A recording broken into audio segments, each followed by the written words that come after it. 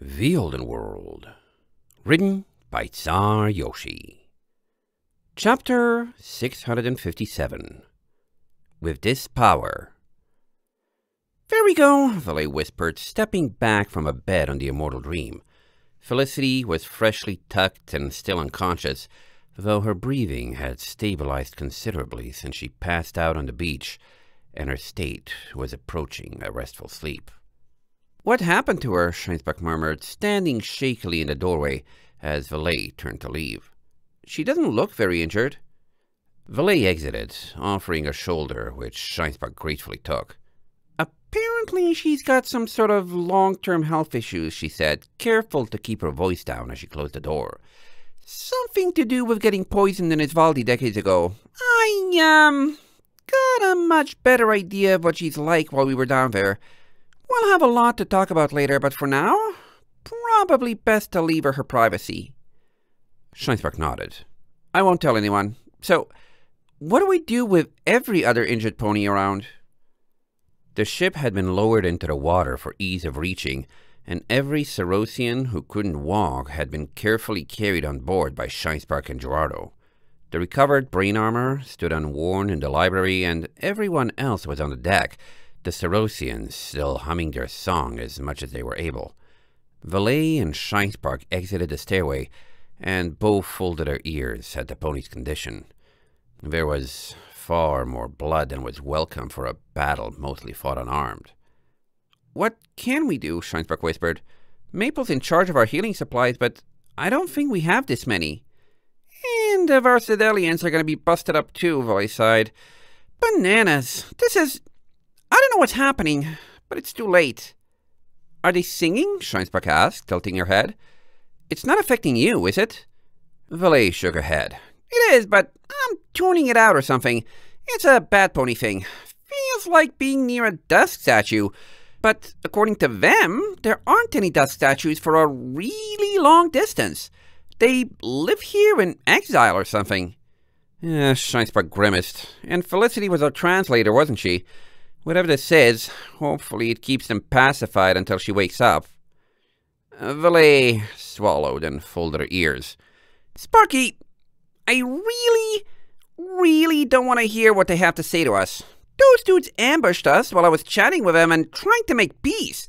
They probably think I lured them into a trap. We were already, barely not fighting." She sighed. "I might just go sit with Felicity or something and check on how she's doing. Or go look for Maple and Starlight. If you want to talk to them, the round one sort of understands if you speak simply, but bananas. I feel awful about this. Good luck."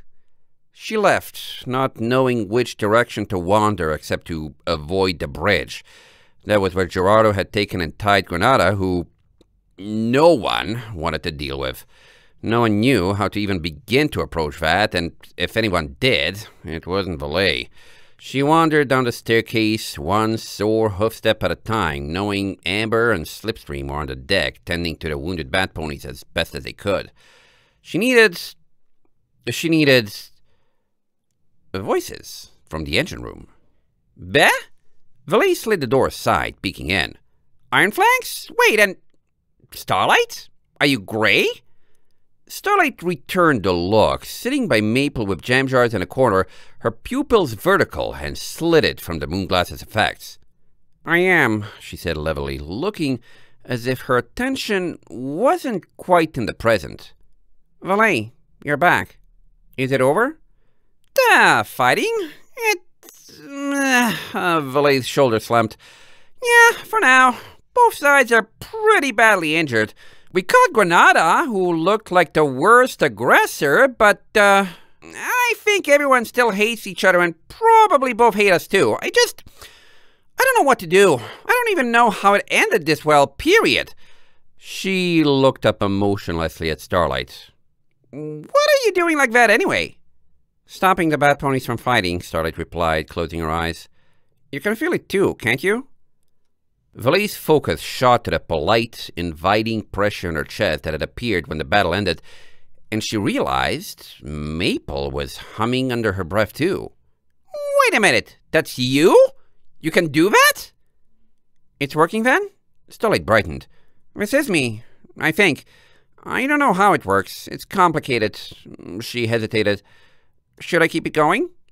Valet's thoughts turned to the injured Cerosians on the deck, who would either try to fight or stare at her with injured eyes the moment they came to their senses. This wasn't something she could avoid, but... Yeah, keep it up. If you can. It's helping.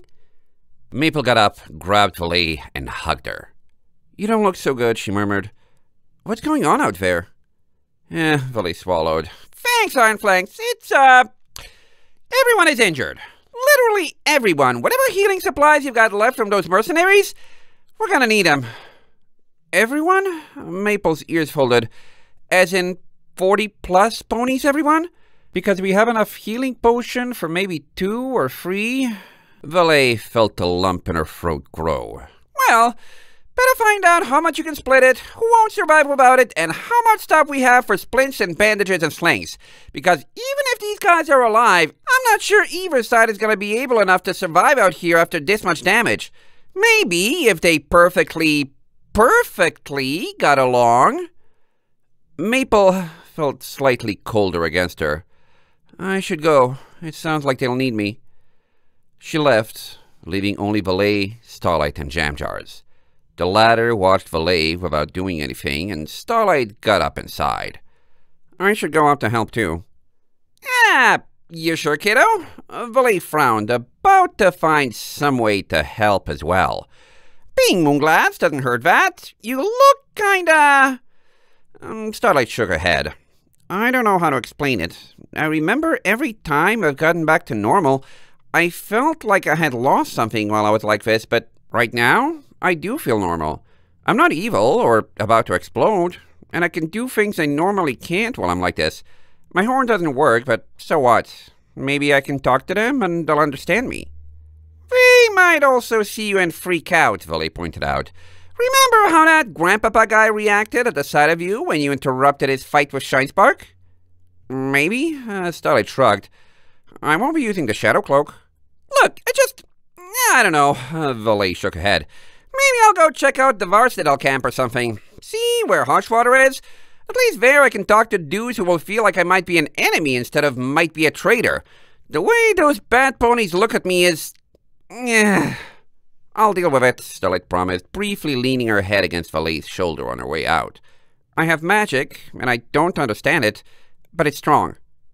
That sounded like a recipe for more bad ideas, Valet thought, but her cutie mark was thoroughly done with tingling after such a broad melee, and all she wanted to do was go lie down, which meant, of course, staying on her hooves and being productive. No giving up. She gave Starlight a nod of approval, sighed, and prepared to take wing. The scene Starlight stepped outside to was exactly what she imagined the ship to have looked like when it was serving as a transport for wounded soldiers during the Battle of Iron Ridge. Memories of low sounds of pain, chaos, and darkness pressed in on her mind, but this time she could see everything. 17 bat ponies lay on the deck, some of their own accord, and others because they were unconscious or too hurt to stand. She didn't even need to count them. She could feel them in the back of her head, where Melia and Serena were singing over and over for peace. Heads turned as she stepped out of the door. They knew she was there, too. "Hi," Starlight whispered, fixed by a forest of eyes, and having no clue what else to do. Some of the bat ponies looked away, and others started covering their eyes. Every last one that was conscious was humming, crying, or both. Starlight walked down the length of the deck. Some of her friends were there as well, though they registered less in her vision than the bat ponies. Every one of these ponies was bright, far brighter than the tired, fearful guards in Stanza's dungeon and gyre. She felt her heart shift. These weren't the kinds of ponies that bad things should happen to. Every one of them was important, and she wished they could stay. If she was near ponies like these more often, everything would be all right. They reminded her of her friends. She passed close by one, and they shied away from her, but with the proximity, Starlight could feel a burning desire to survive, a tiny candle somewhere inside them. She passed another and felt the same, but the one after that's brightness was flickering. Starlight stopped in concern, realizing they were fully unconscious with a spear hole in one wing. Her ears fell, and she glided quickly to their side, her own hoofsteps not registering in their ears. "Please don't give up," she urged, not feeling the need to speak to make her wish heard. She put a hoof on their coat and closed her eyes, not wanting to watch as their flame went out and their life slipped away. There was something she needed to do here, a directionless commandment, a need for action, and nothing she could do to remember what it was. Slowly, their brightness stabilized. "Night, Mother?" a voice asked, and she blinked in surprise, seeing the Bat Pony barely conscious and regarding her with thin eyes. "Night, Mother? Me? I'm Starlight." Starlight frowned. "Are you—" She stopped, realizing there was probably no way they could understand her. "It must be you," the Bat Pony protested, struggling and succeeding to become more awake. "You speak to hearts. Your song is in me. I hear it." Feebly, they hummed a few bars in tune with the melody in Starlight's mind. "Don't look at me. We live in exile. We are not worthy. Please." Starlight swallowed, suddenly a lot less sure about what Glimmer's change entailed. But her eyes narrowed. If this telepathy power could convince the Bat Ponies she was their leader, had it just convinced someone whose light was going out not to die? Then she was going to use it as much as she could to set things right. Questions could wait for later. End of chapter 657.